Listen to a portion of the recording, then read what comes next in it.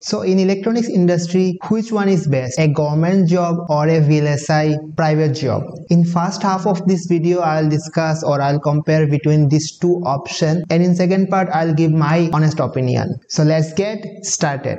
Please click on like button to give your attendance. Hey, hi new people. So I'm your big brother Rajdeep, and currently I'm working as CAD engineer with Intel. So I have many of my friends who are working on PSU like your DRDO, then Airport Authority of India, then IOCL, and myself personally work on private sector. So I think I'm in a good position to compare both of these two options. So first of all, we'll start with the work culture. Work culture is very important in any job because work culture not only help you to be more productive. If the company has a great work culture, then it definitely add on to your life. So inside work culture, we'll have many things. For example, timing. So in private sector or any Vlsi industry, timing is not any issue. Okay, timing is just a flexible thing, and again, this doesn't mean that you can come anytime and go anytime, but there is a fixed chunk of time where you need to be available. If you are not available, then you can just send one mail and you can work later in hour. Like example, for me, many of time in daytime I feel like, okay, now if I take a super nap, then I'll be more productive. So what I did, I just take my super nap, and in the evening hour I can finish my work. And with this work from home scenario, it become more flexible. At the same time, this is not true for any government job. In most of the government job, timing is fixed. Every day you will be working on a fixed specific amount of time, and this directly related to the work-life balance. And it's a damn fact that in government job you will be having a greater balance in work and job than a private job. But having said that, private sector, it is not so bad either, because in private job sometimes you need to push yourself extra, because the deadline of any project are hard most of the time, so you need to finish it up. But that doesn't mean that they will tell you to push yourself extra for free. They will definitely pay you for that extra hour, or they will give you extra holiday. Next is infrastructure. So in that category, definitely our Vlsi or private job is a winner, because in private sector we have cutthroat competition for the employee, and if your infrastructure is not good, then from outside it won't feel good, vibe is not good. So all the offices, all the furnitures are ergonomically designed. Inside any private jobs building, you will feel uplifted because they use all kind of science to make that possible. But in contrary to government job, your infrastructure most probably are old. You won't be finding probably any ergonomic design there or any color science there. So working from office from a private job, it's really add-on. And this brings to us the location. Most of the government jobs are located in remote places, where all the private jobs and especially Vlsi are located in the core part of the city, and those are mostly in Bangalore, Hyderabad, Delhi, Mumbai, Pune.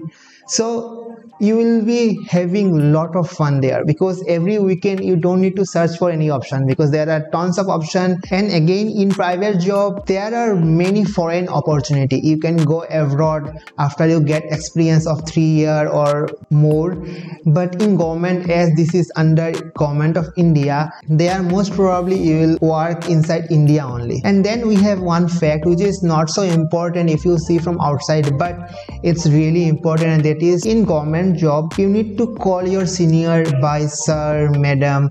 But in maximum of our Vlsi industry, we don't have such thing. Like we can call by name to anyone, any senior. If he is or she is a CEO also, we can call him or her by name. And why it is so much important? Because see, I have many of my colleagues who already have completed 5 year, 10 year in the industry, and if I need to tell them sir, ma'am, then it create a inbuilt barrier. So any fresher will hesitate to call that person every time. But if you call anybody by name, by virtue of that, you can start feeling more friendliness. And we are not fortunate that our boss would be the best boss every time. So in MNC or in private job, you can anytime change your boss, inside a company, or you can switch your job.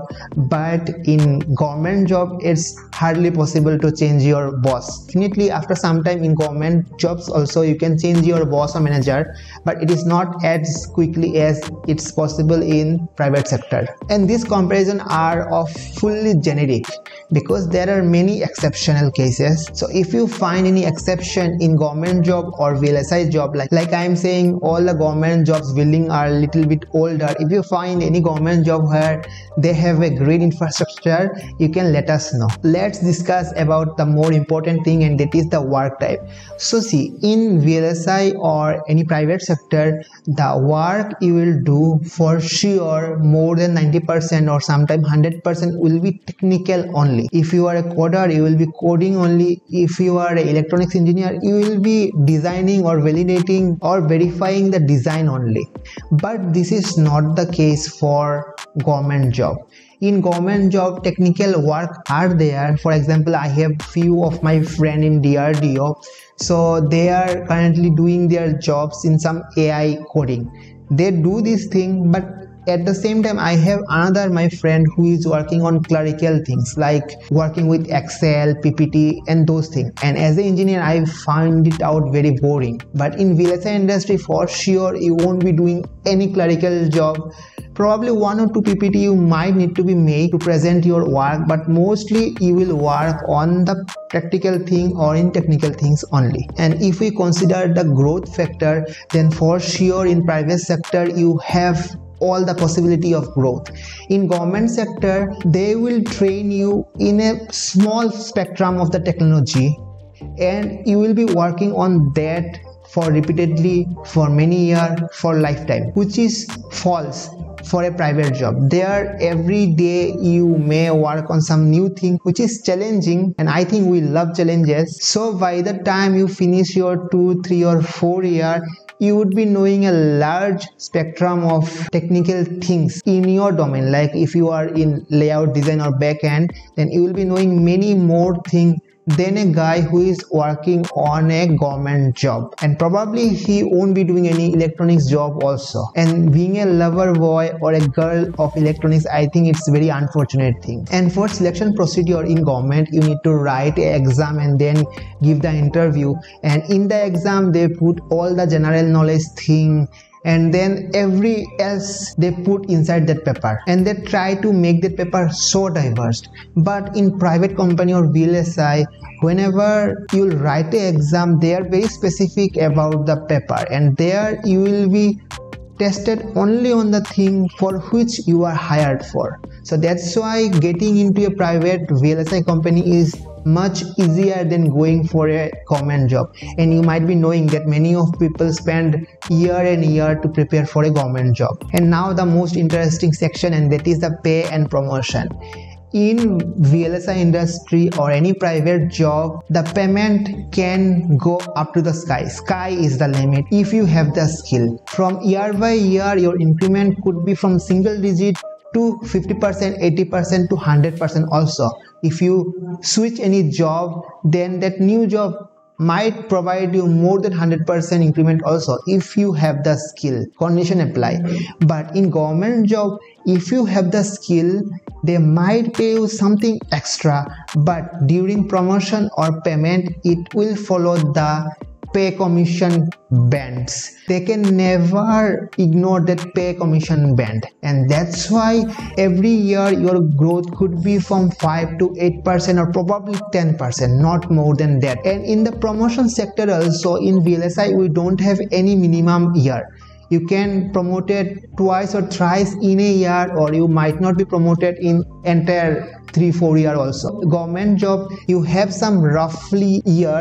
After that year, for example 3 years, you will be promoted for sure, and then again after 3 years you will be promoted to the next step. Or sometimes people, what they do, they write the exam for the promotion, they clear it and then get promoted. But in VLSI job, it is all skill based. So let me know which one is better for you, which one you like. And I think when you start your job in a PSU or government setup, the salary is less than what you can get if you start your journey in Vlsi industry. And that is not true for every time. For example, if you have written your GATE, you have two options: to spend your 2 years and get a job, or directly get into a PSU. Then I think after completion of MTech, the salary you will be fetching would be more than what you are getting after 2 years at PSU, provided that you have a master's degree and you are placed in a product-based company. And I have made one salary insight video of Vlsi industry, link are in the description. And one myth is there that every people say in government salary are less, but hey, see other facility.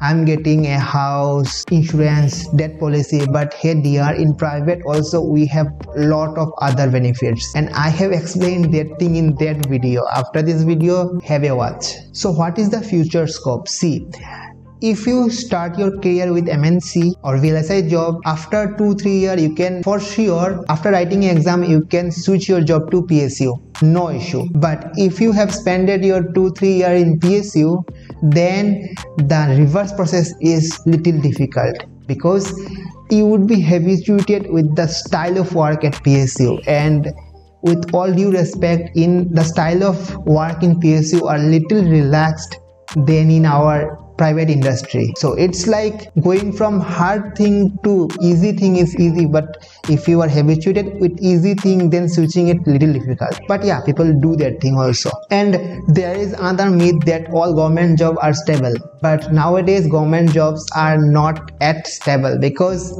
many times you feel it's a PSU job, but then government will decide I'll de-invest this company, I'll make this company as private company. So jobs are not so stable, and same thing is true for private job also. People think jobs are not stable, but if you are in a big MNC like Intel, Qualcomm, all the big name in the industry, then there your jobs are stable if you have the skill. And in bonuses, it's true that if you are a government employee, your respect in the society would be much higher than if you are in a private sector. And you know that thing when you go for marriage proposal. And in government job, you may come across with corruption, so at that time you need to be mentally strong to avoid making that corruption or force somebody to not do the corruption. But in private job, most probably we don't have this scenario. So what is my opinion? Yes, I can accept that, yeah, I am too much biased toward a private job or Vlsi industry. But let me clear that both the option of job are too much important for our Indian economy. So if you are working on PSU, you are respectable, and if you are working on private job, you are also respectable. Having said that, private jobs are like high risk, high return job, and government job are low risk, low return job. And if you say what I will do, for me it's like initial phase of my life I will spend in private job in Vlsi industry. I will try to learn everything, because I am now in my 20, I have the energy, I can work for 8 hours and I can stress myself to learn the extra thing right now. Probably for next 3 to 5 years, that it's my prime time to know the technology, how it work on industry, not in the book. Book is finished, I done my MTech, but now I need to know how things is done. This is not possible in PSU job, because for example in Airport Authority of India, you would be knowing only a small spectrum of thing, and there is no need to know extra thing, and that's why you will feel lazy to know the extra thing. But in Vlsi industry, as every day is challenging, so it will motivate you to know the thing or know the extra thing each day, and that's the thing I love about this job. So I think in initial year you should take up one private job or Vlsi job, and after that if you feel too much uncomfortable, then you have all the time to write that specific exam and go for a PSU job or a government job. And at least I gonna follow this approach. Let me know if you are agree with my points or you are disagree with my point, and we will continue our discussion in the comment section below. So comment down now, and if you haven't subscribed my channel, subscribe it now, and I'll see you in our next video. Till then, keep learning and tata, bye bye.